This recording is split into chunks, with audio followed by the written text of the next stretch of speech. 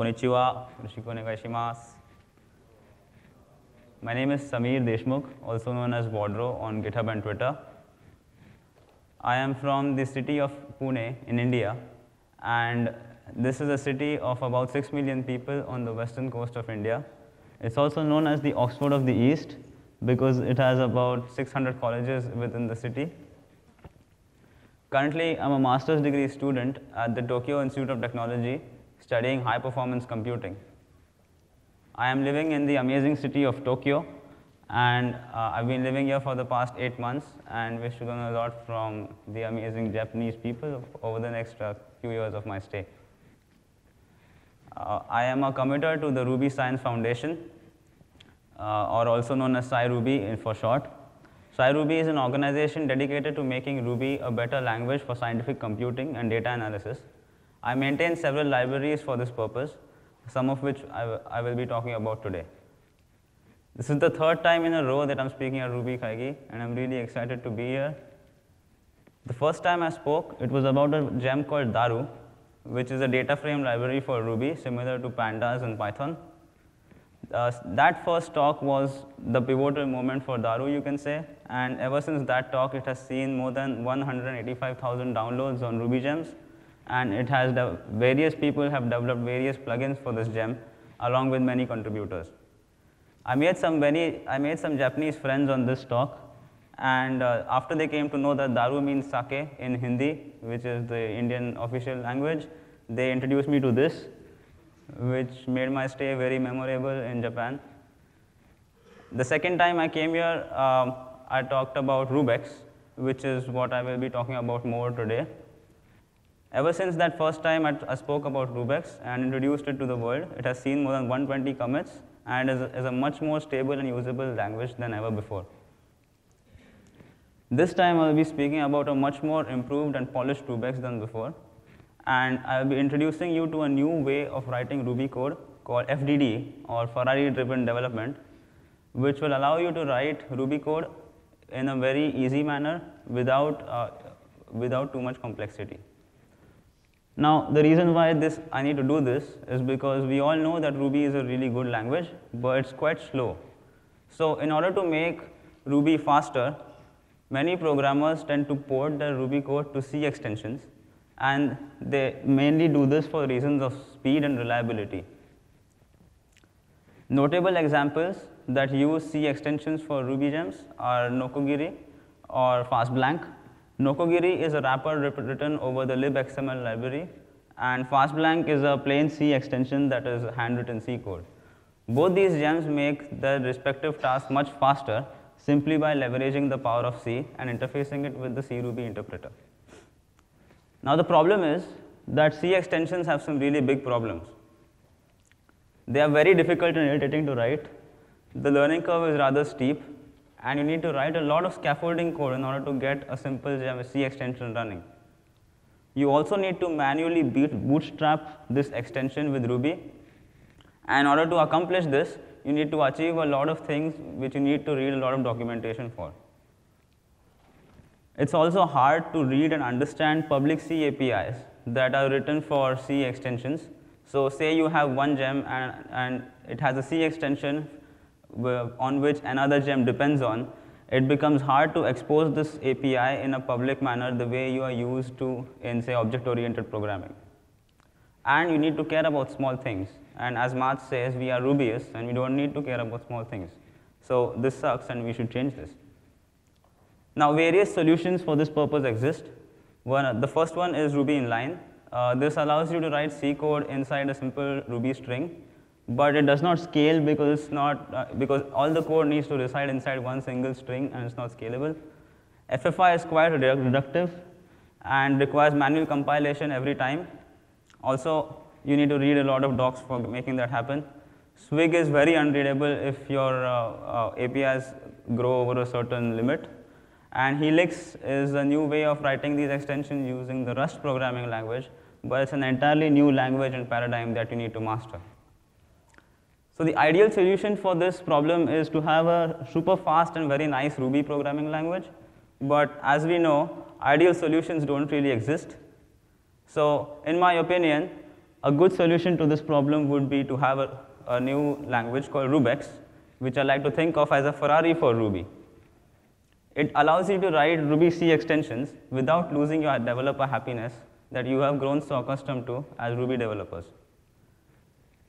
In this talk, I will introduce you to some major improvements that have been made to Rubex from last year's talk.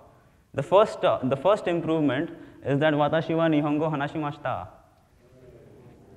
Skoshi hanashimashita. Not so much. Otherwise, I'd be talking in Japanese. Apart from that, I will be introducing you to a much more stable and robust language, and there's also been a lot of refactoring of the internal code base of Rubex, apart from a somewhat shift from Rubex's initial goals. So until last year, I thought that Rubex would be a great way to just speed up Ruby and make writing Ruby extensions easier. But now it turns out that an even greater need is to have public C APIs that are accessible and readable through documentation and not having to dive into the C code of a Ruby extension in order to use it in another gem. The reason why I think of this is because, say you have a Ruby library on top, the green one, and say you want to access the C extension of another gem, which is here. You might think that you can do this in a very straightforward manner, the way you are used to in object-oriented programming. But when you actually try to do this, it turns out to be something like this, where you need to dive into the source code of this program and then actually see how these methods are implemented and do a lot of things that you're not supposed to be doing when you're using a public API. So let me introduce you to a small snippet of Rubex. This is a very minimal Rubex program compared to a Ruby program. On the right-hand side, you can see the Rubex program. The only difference from the Ruby program is that we have specified integer types for the A and B arguments, and the add method is an exact Ruby method, which is accessible through a Ruby script, the only difference being that it resides inside a C extension. So Rubex will read this method. It will convert the arguments A and B from Ruby objects to C integers.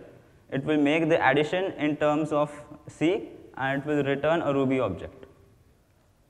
To give you a very brief overview of Rubex, this is what the compiler looks like. So the Rubex code is read by a Rubex compiler, which is entirely written in Ruby. That is then compiled into C code that interfaces with the Ruby VM using the C extension API. And then that actually runs inside the C Ruby runtime, just like any other C extension. Now, in order to give you a more detailed example of Rubex, say assume that you are Sebastian Vettel, the famous Ferrari driver, and at your job, you're given this array, and you need to convert this array into a hash that looks like this. Basically, convert it into the values of the hash need to be the indices of each of the array numbers. Now, you're confused. How do you do this? Because if you try something like this, this is going to be slow.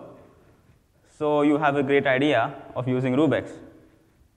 And then you just write a Rubex class called array2hash that looks something like this. Notice that this looks almost exactly like a Ruby class, but with some add-ons.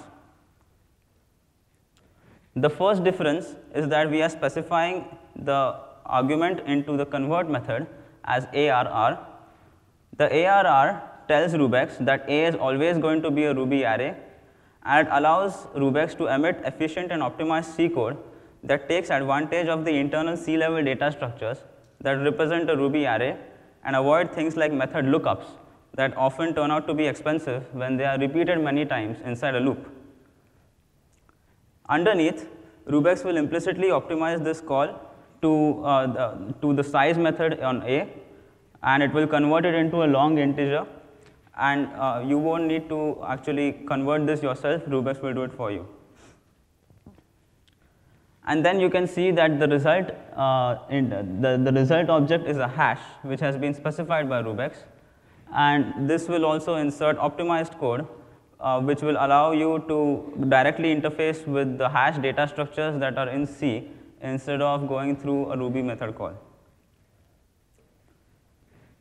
Over here, we are assigning the result hash to j, and instead of calling the box method on the array and passing the index of j as a Ruby object, Rubex will directly reach into the C array that stores these objects and performs the access on that C array instead. So it's a highly optimized method call, and a similar story exists for the hash as well. And then you can just compile this using the Rubex compiler, require the shared object file that it generates, and call it through a Ruby script just like you would call any other Ruby method. Benchmarking this result yields some really good benchmarks. You can see that writing this in Rubex is about 1.6 times faster than just the normal method. And you can do this at a much lesser cost to you as a developer. Now, speed is not the only reason why Rubex exists. One of the major reasons is also interfacing with C data types.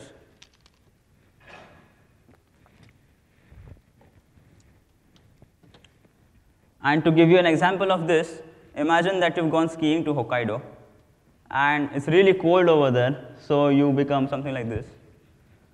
And now you want to wrap a blanket around yourself, but the only way to wrap a blanket is to wrap it inside a Ruby structure and then access it through a Ruby object, because you're a Rubyist and you have to access it through Ruby.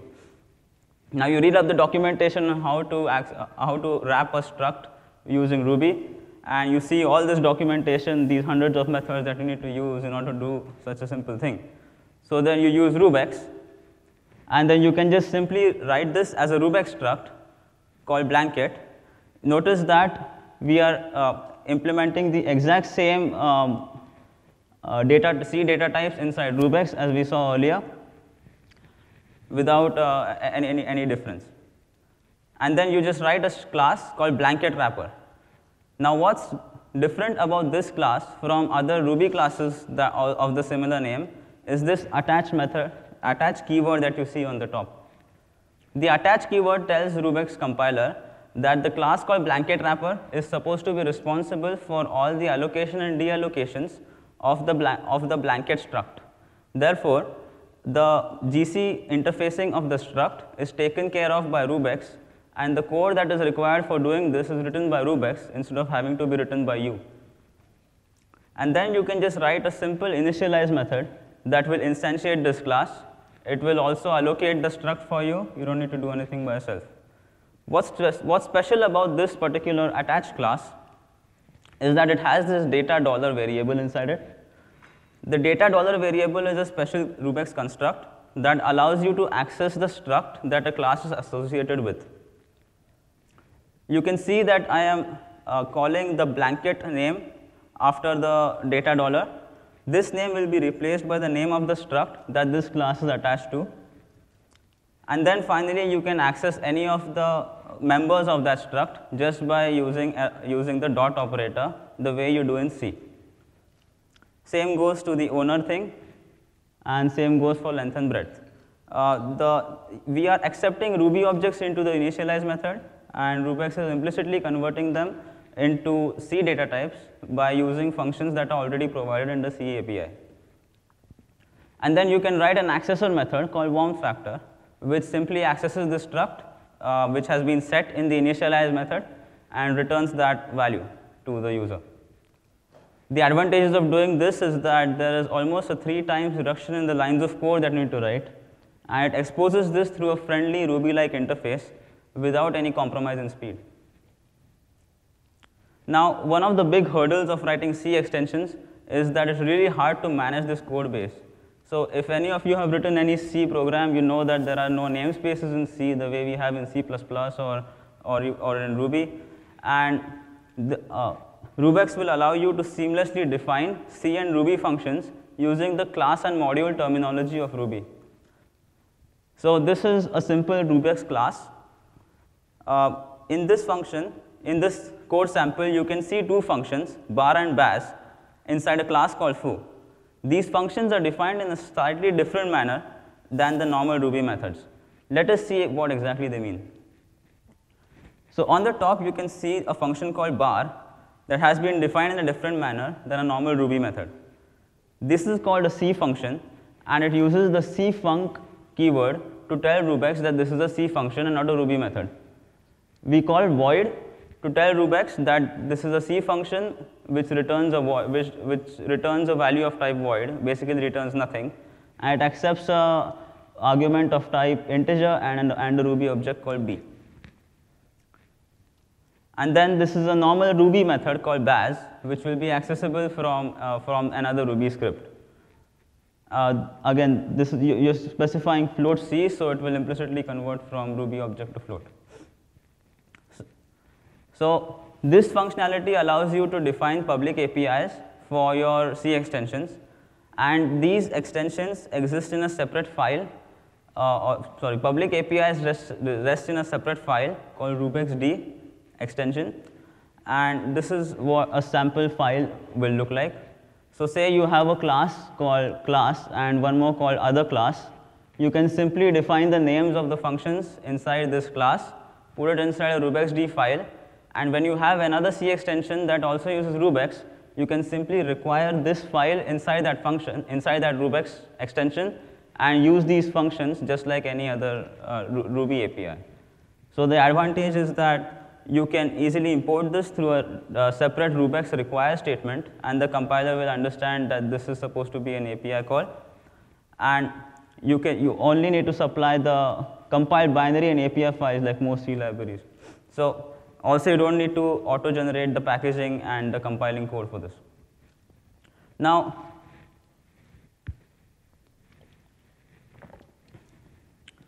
another problem with Ruby is the GIL, and Koichi talked about guilds today, but that's still a while away, and I think it's important to have a mechanism to easily release the GIL, especially in C extensions that require a lot of numerical computing. So to give you a brief overview of the GIL, this is what a diagram of the GIL would look like. You have this GIL and you have these green threads. Green threads are actually Ruby threads when you spawn them, and they don't really translate into actual OS threads. So the GIL basically limits actual multi-threading in Ruby. And in order to give you a more comprehensive example of how this thing can be solved, how you can spawn CPU threads via Ruby, let me give you a more comprehensive example of reading a simple file using Rubex. So say you have a file with 500,000 lines with a value at each line, and you want to read this into memory and compute the average of these values.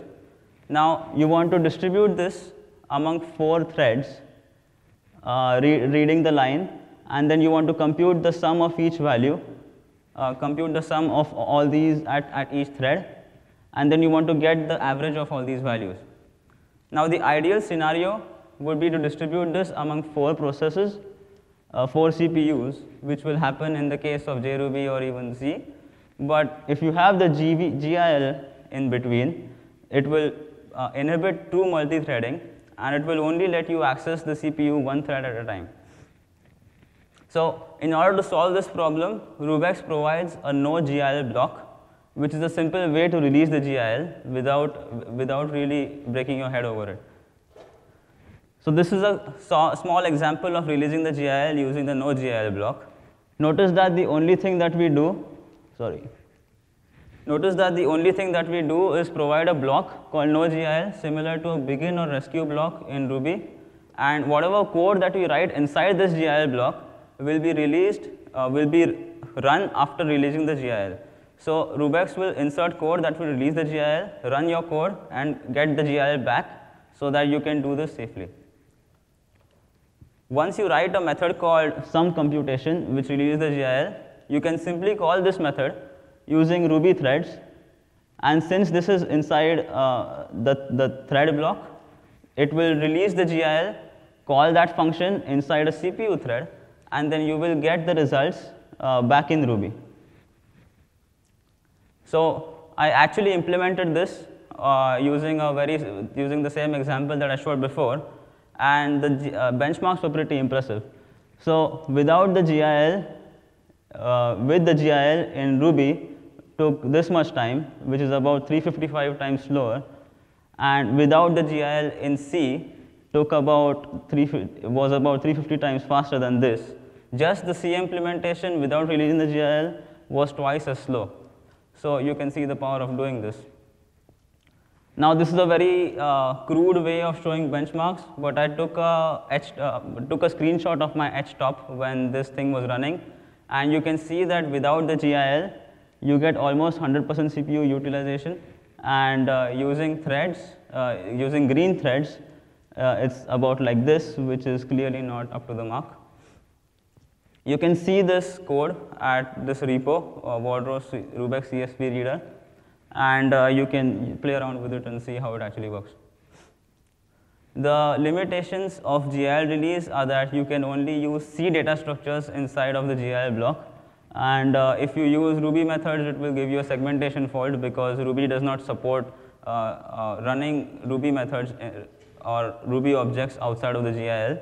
And you need to be careful with this because if this code runs along with some code that depends on the GIL, that code will most probably break. Now, exception handling is also a very problematic case in the case of C extensions. Previously, when you had to write exception handling code in C extensions, you had to call many C functions. So basically, you had to call RB raise for raising the error, then all these rescue and protect methods for the rescue and ensure blocks, and then you had to manually fetch the error using RB error info, which is also a pain. So this causes the workflow of error handling in C extensions to be very complex, and there's almost zero compliance with the begin ensure block workflow that all of us are used to in Ruby. Now, Rubex allows you to define this using a very simple Ruby-like syntax. So you can just specify a begin block the way you do in Ruby, and whatever code you specify inside this will be automatically put inside the relevant C methods that are required for this purpose. This is all about my talk for Rubex, and you can see Rubex for yourself at this link. There are some major differences between Ruby and Rubex. For one thing, you must specify brackets for function calls. Code might be a little less beautiful, but I think that's a fine trade-off, no problem. And you must also specify return keywords before returning from each function. And right now, it doesn't support blocks or closures. The major differences from C are that the value of operator is not supported, which should not make a difference because there are other constructs that help you deal with this. And you can find some notable Rubex examples on the examples folder in the Rubex repo. And also there's the array to hash gem, which is a gem that is entirely written in Rubex and is a C extension. You can find detailed documentation and tutorials about Rubex on the repo. There's an entire language specification in the reference.md file, and the tutorial contains a very small and brief tutorial which you can use for porting some of your C extensions to Rubex. To conclude, I would like to say that Rubex is a fast and productive way of writing C extensions, and the most important thing about Rubex is that it provides very good abstractions for writing C extensions without any cost to performance. The only performance cost is that you need to go through a separate compile step, but that doesn't matter as much as having a runtime overhead or sacrificing your productivity. Now, every time at RubyKaigi, I like to talk about some new ideas that I or SciRuby has been working on over the past year, and this year is no exception. So, there are some new ideas for writing Rubex, and one of them is tight memory views. So basically, we have Numo NRA gem, which is a linear algebra library for Ruby, and the Zen matrix, which is also a similar library. Now, what happens is that if you can treat these as C arrays using, say, a typed syntax, you can directly access the C arrays inside these objects without having to go through any overheads. So you'll have Ruby-like code accessible through Rubex that is very similar, that is as fast as C code. And then there's also a plan to do direct interfacing to GPUs through native kernels, through native CUDA kernels, similar to what has been implemented in a Julia implementation. And we'll also be integrating with GDB so that debugging Rubex is very simple. One more very important idea is RubyPlot. And the reason why this is, I think, a very, very important project is because Ruby is a very mature language, but I think it's completely ridiculous that we don't have a very mature language plotting ecosystem the way there is in other language communities. Now, there are various partial solutions that exist for plotting in Ruby. Matplotlib.rb is the most notable and robust example, I think, because it interfaces to the Python matplotlib via pycall.rb. Nyaplot is bokeh-like, but it has been abandoned now. And there are various solutions that interface with other libraries like GNUplot or Google Charts or HiCharts. But the problem with these is that they are third-party web tools, and some of them are also paid, so they're not accessible to everybody. So we think that RubyPlot can change that by creating a native plotting solution in C++, which will interface with ImageMagick, GTK, and GR to create a powerful plotting tool for Ruby. And the difference between RubyPlot and Matplotlib will be that RubyPlot will be language independent. So it will basically be a C++ library that will be ready to interface with Ruby or any other language. And this will allow us to leverage the contributions from other language communities. Because apart from Ruby, there are many other languages who want to create, language communities who want to create mature plotting ecosystems for their respective ecosystems.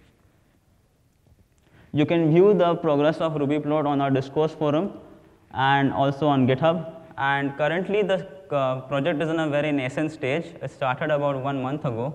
So if you have any good contributions or opinions, this is the time to make them. And this will really help and take us a long way in making Ruby a better solution for plotting and visualization. Another new idea is a common array library. Now we have nmatrix and numo-narray, which are the two major array libraries. And I think it's important to bridge this divide and build a library that is robust and well supported. So the potential answer, I think, is a library called Pluris, that is a language-independent C backend to NumPy. Pluris is supported by Quantsite and the creators of NumPy, and they have actually started a process to abstract all the functionality of NumPy into these C libraries. And they have talks to create a Ruby frontend for this so that we can also leverage their work. This project has not started yet, and I would love to talk to all of you and see how we can take this forward, or is it even essential to take it forward. And for this talk, I would like to thank the Ruby Association grant, Murata-san, Sasada-san, and Seo-san for their support, and the Fukuoka Ruby Award, and of course, the Ruby Science Foundation. I also have many SciRuby stickers, so if you want a sticker, just come and say hi, and I will give you as many stickers as you want, and arigatou gozaimasu.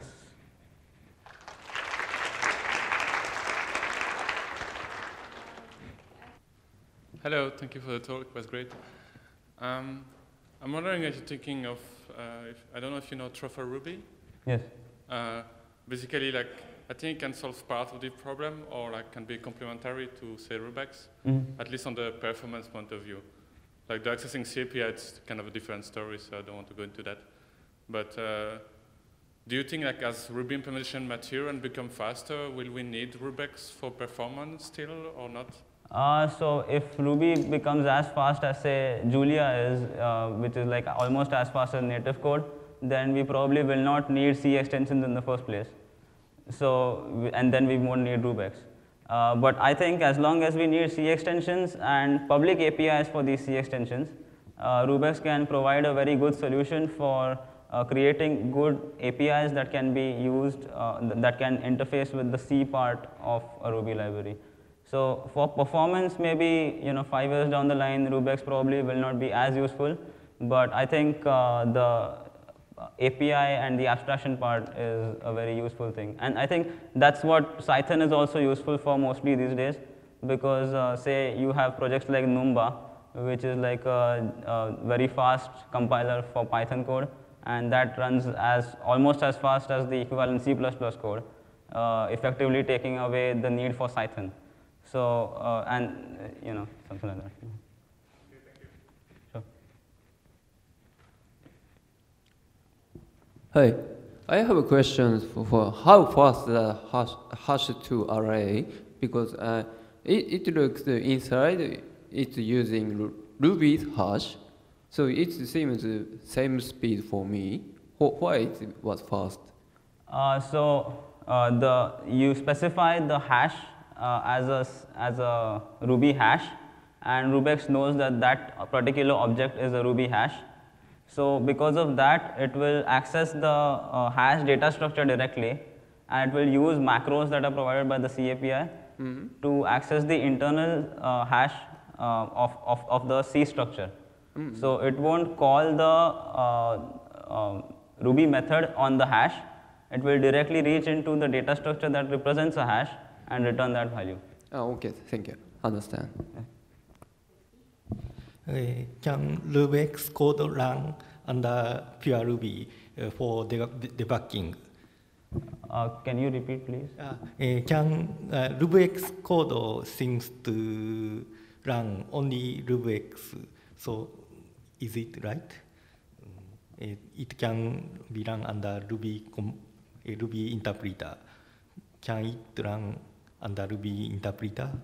Yes, so it runs only under the Ruby interpreter. It will not run as a standalone program. Sorry, if I don't have C compiler in some environment, can I run? So it will need a C compiler, and it will need the Rubex compiler. So the first stage is compiling from a Rubex program to a C program, and the second stage is compiling from a C program to a shared object that interfaces with C Ruby. So both GCC or Clang or whatever C compiler you use are important in that process. So even if it is slow, can I run Rubex code without compiler? Yes, yes. Thank you. Samuel, thank you very much.